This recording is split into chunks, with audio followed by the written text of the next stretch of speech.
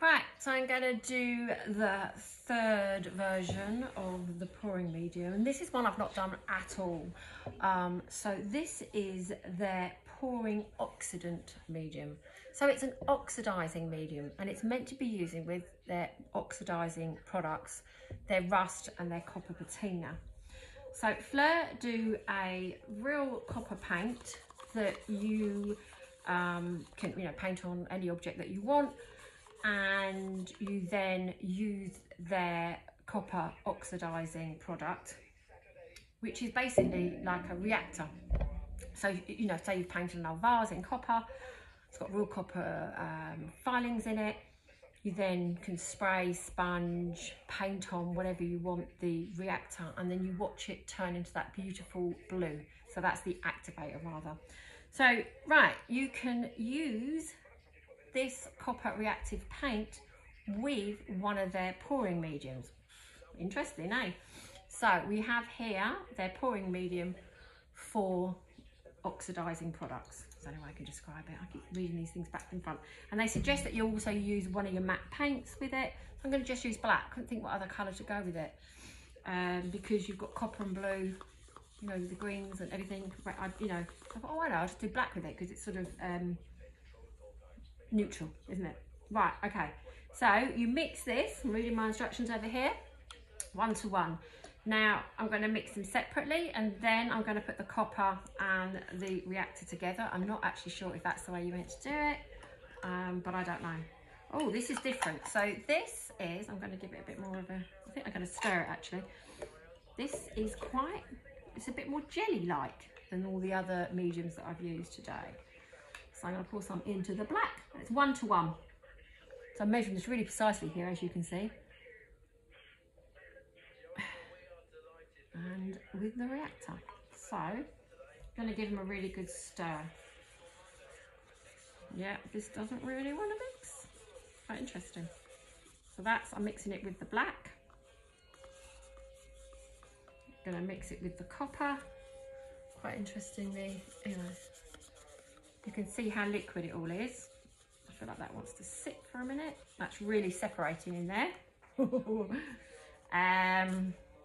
And then this is what I call the copper activator mixed with the pouring medium. Right, I'm going to give, as I've done with all the others, I'm going to give this a quick coat of varnish. Now, I've been doing this wet. Maybe I shouldn't have been. Maybe I should have waited for this to dry. I actually don't know. And the reason that we do this is 2 reasons. One,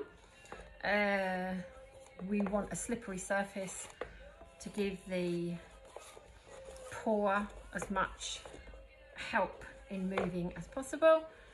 And the other reason is you want your absorbent surface to be sealed because you might get air bubbles come up through. Okay, so, right. Now, reading my instructions here. Mix the colours with the pouring oxidant medium in a 1 to 1 ratio. Apply the mixture to the surface. Using the pouring, whichever the method of mixing. Pouring method. Getting tired now. So you can have like concentric circles, lines. You can, do your flip cup thing. I have no idea what I'm doing here. I think I'm just going to go for it. I think what I'll do is I'll do it in like a sort of the pouring circles so that we can see whether or not, we'll get the differences in activation. Right, so I'm going to start with the black. So they suggested using a matte colour with it, and I thought, well, black, can't really get any more ordinary than that. Okay, so I'm going to do it in a spiral. So this is like, oh, this is quite thick.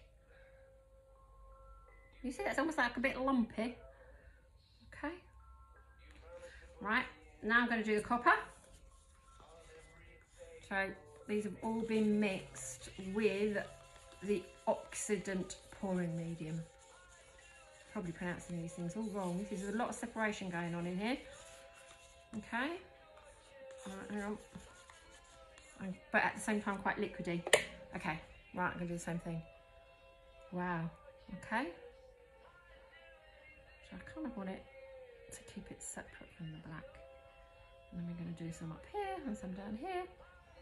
Okay, now next, This is the reactor that we usually work on top of the copper to get that lovely bluey green patina.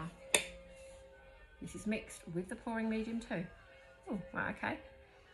So I'm going to sort of, I think I'll go over the copper a bit. I've no idea what I'm doing here at all.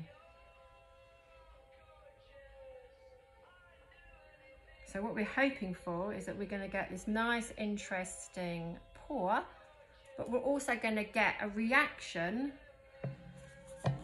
going on with the copper and the copper activator. Can't see any reaction going on yet. It does, even when I use it, you know, just the two on their own, it does take a few minutes. But the copper has a reaction a lot quicker than the rust, because you can do the same method with the rust. I will do it. I may or may not film it. I'm not sure yet. Right, well the black isn't moving much at all, which I think maybe with the black, it's too thick. It felt like it was. Who knows? Let's see.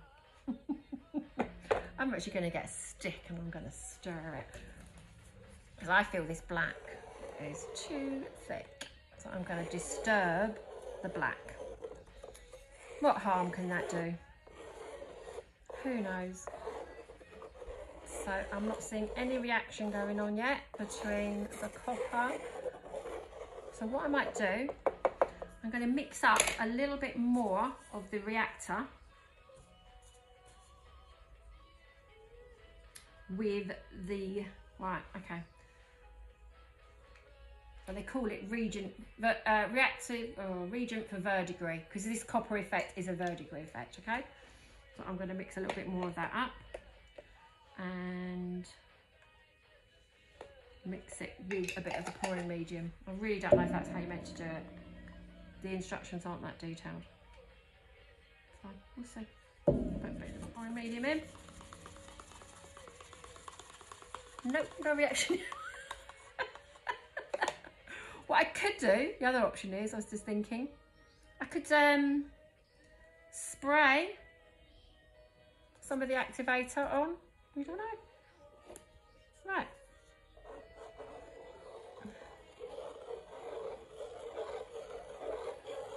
This will probably be one of those ones, and I've done this before with the rust. You're kind of like, I ain't done much. Go home, come back the next day, and it's amazing. So I'm hoping that that's what's going to happen. But what I might as well do is oh my goodness, this is just a mess. Oh dear. Okay. Really weird.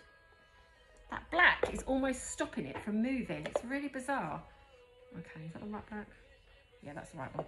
That's right, I don't want to contaminate anything. Right, I'm going to get the hairdryer on this. Sod it. Let's see what happens. What have I got to lose?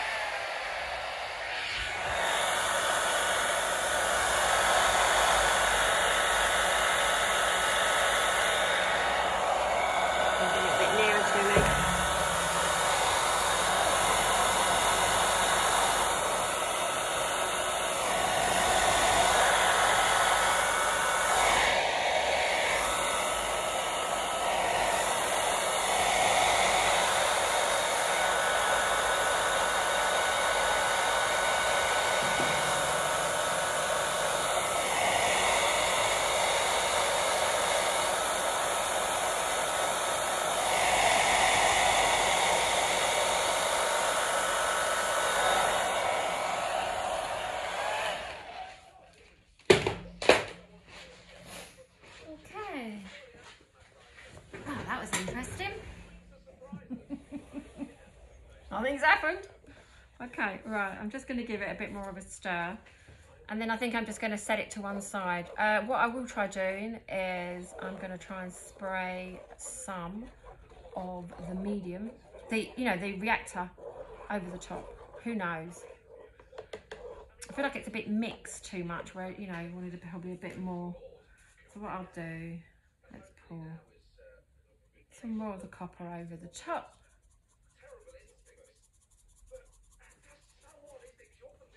And see what happens. I'm actually just going to drip some little bits of copper over the top using my very un-eco-friendly straw. Plastic straw. So I'm going to drop some real copper over the top. Not working.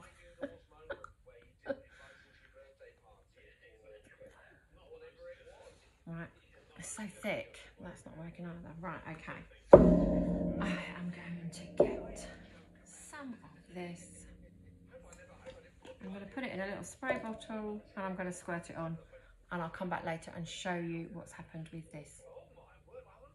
They don't always work.